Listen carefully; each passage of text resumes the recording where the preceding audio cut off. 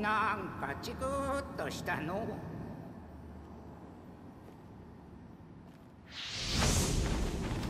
あんたもしょってんだな。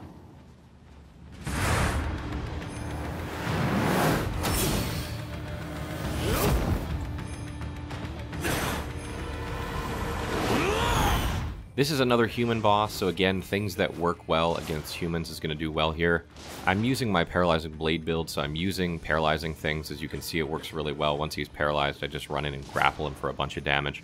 My blade actually has like plus 30% extra damage when an enemy's paralyzed, so that first grapple damage is increased by quite a bit. So during this fight, you're going to want to keep moving constantly. You don't want to stay near him if possible. He hits extremely hard if he hits you, and it does a ton of damage, so the best strategy here is to bait him into attacking and then punish him.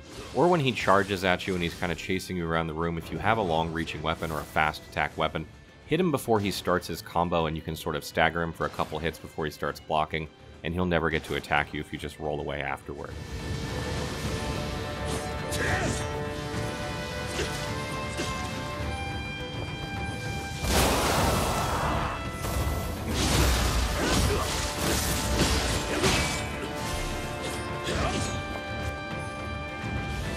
He has several burst attacks during this fight, and all of which are almost impossible to burst counter.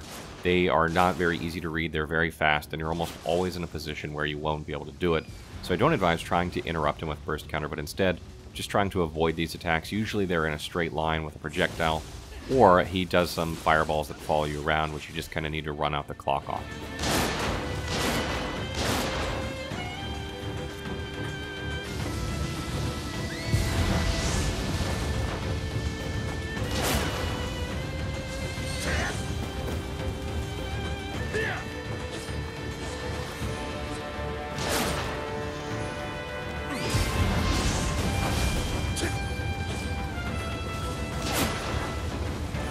When he takes to the air, he usually just shoots a couple shots at you, which you can dodge. And you got to be careful when he's in the air sometimes, even though you can knock him out of the air if you have like a kunai or a shuriken, which is a valid strategy. He tends to try and grab you when he's in the air if you're close by, and he can try and grab you multiple times in a row. So don't get close to him when he's in the air, just knock him out of the air with something or avoid his projectiles and wait for him to land.